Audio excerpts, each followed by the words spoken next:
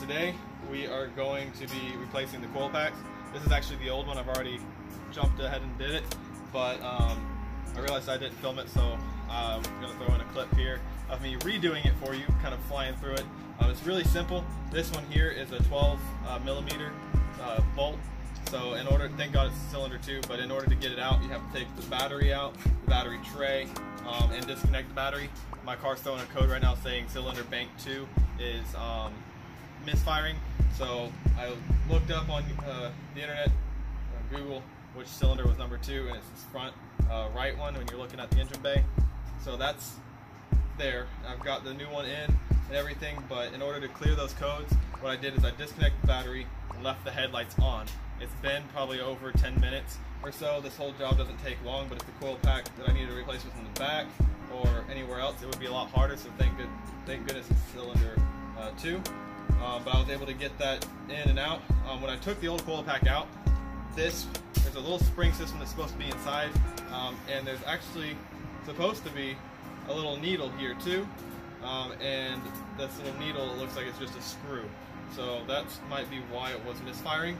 So this faulty coil pack is now trashed. Got the new one in. I'm going to reconnect all the batteries back and everything.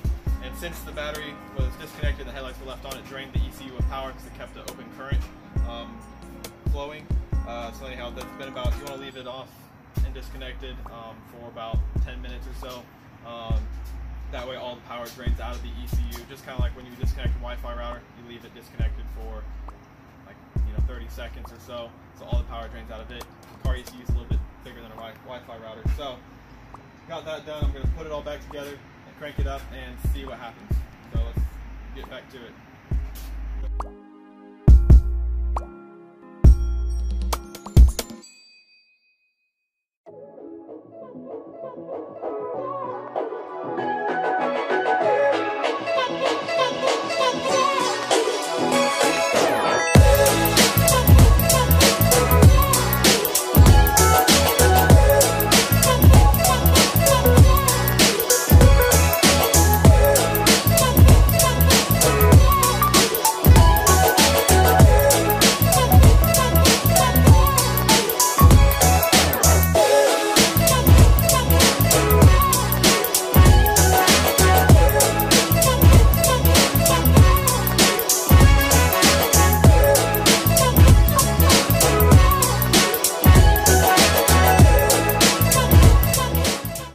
For this one, I'm going to be using 12 millimeter and a ratchet set. Alright.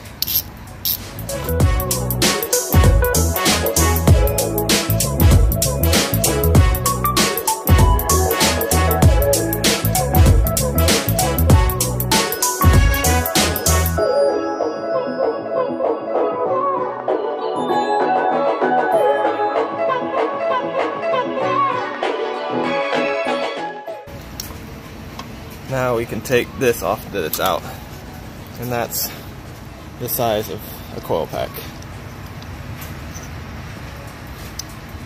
All those are good, so I don't know why it would be bad. So here's a new one.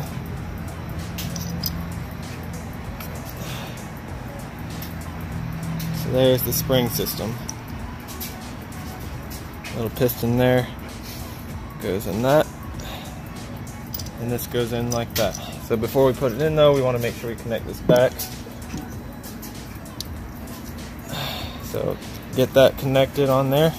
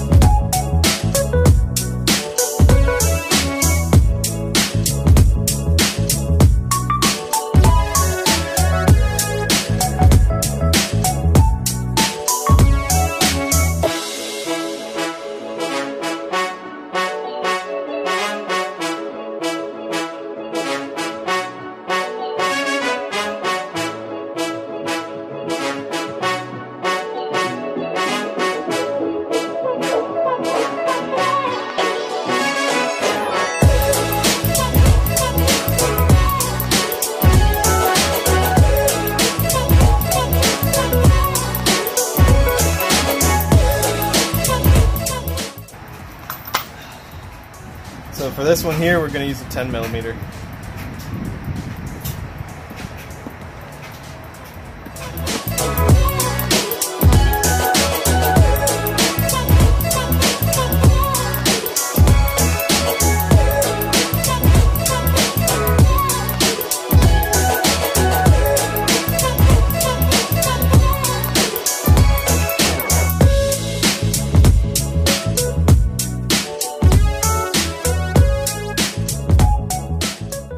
So then once you get everything connected back together, you're going to want to come in here and turn your key on to the on position for probably, a couple minutes, 5 minutes maybe, would be a safe bet.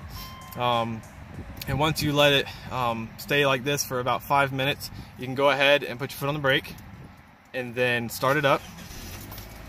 And I had a check engine light and a cruise control light flashing.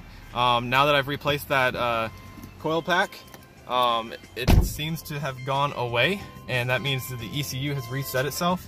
And I don't know if y'all's Subaru Legacies do this. Mine does. Every time that I'm even just sitting here with the key on, it beeps until I buckle. It drives me nuts. Anyway, so it's relearning its firing pattern right now and everything, which I can feel.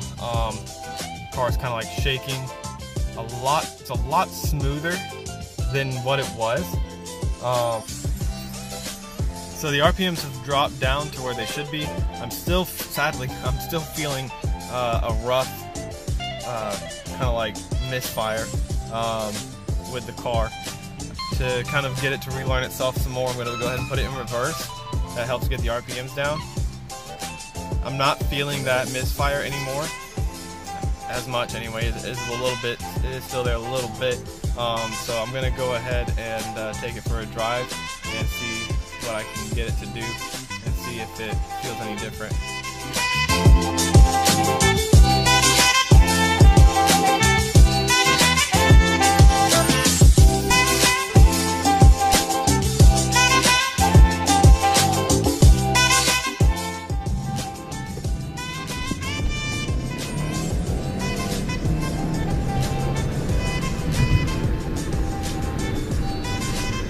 Can I just ask you how you planned on filming this?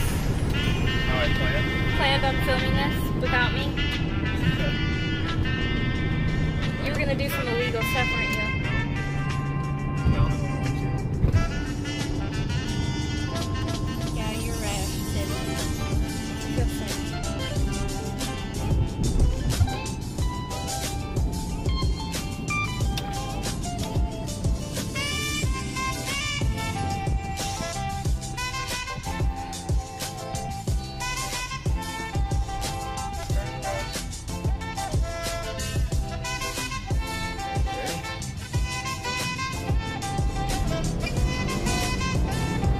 When are you gonna do one of the gears? I am shifting. Yep. See, that's what I do there to shift. Or I can shift up here. Here! We're okay. Trust me.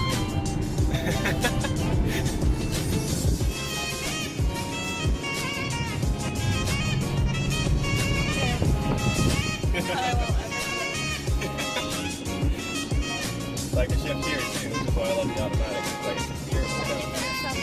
There it is. It shifts so much better too. It really does.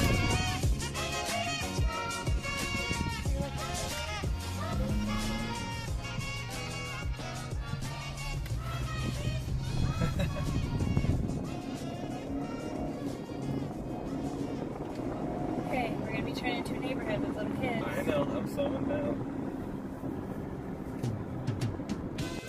We did the coil packs, I took it for a drive, and everything seemed fine, seemed a lot better, more responsive, and a lot smoother power band and so on. Get in the driveway, sitting there for a little bit, it starts idling rough again. So I'm not sure if I have to have somebody I'm going to try to get my co-worker at the dealership to take his nicer OBD2 port reader and flush all the codes and see if they come back again. It said something about cylinder 4. I hope that's not the case. because that would be the cylinder that's really hard to get to, but we're going to see what happens whenever they flush it, the codes and all that. But new coil pack, that thing was like $90, almost $100, something like that. So $100 later, time and video and all that stuff, and it's still not fixed. Kind of upsets me about that. That sucks, but it still drives smoother. So hopefully it's just something with the idling, maybe the timing, I'm not sure. I'm going to do fuel cleaner, injector cleaner into the gas tank next. I'm going to see if that helps. I'm going to check all the wiring as well, but we'll see what happens. And whenever I get around to doing that, I'll film it for you guys too, and see what happens. So thanks for watching, guys. Subscribe and like. I'd much appreciate that. Check me out on Instagram at Legacy GT build. Just simple stuff like this that I'm doing right now. Got some exhaust modifications coming soon, window tint, and several other things coming soon, which is going to be really cool. So stay tuned for that. And we're going to be doing keeping an eye out for some cheap wheels that I just can't pass up. Some lighting and different things for the interior as well. All kinds of stuff coming. So really going to be making this thing special and unique. And I'd love to keep you guys involved and get your feedback as well. Going to be doing, I'm trying to find a spoiler, an aftermarket spoiler, or I'm thinking about maybe making my own body kit and things like that, possibly too. So stay tuned, we'll see what happens and we'll play it by ear, kind of see what works best. So thanks for watching, like and subscribe, and we'll see you guys in the next one. See ya.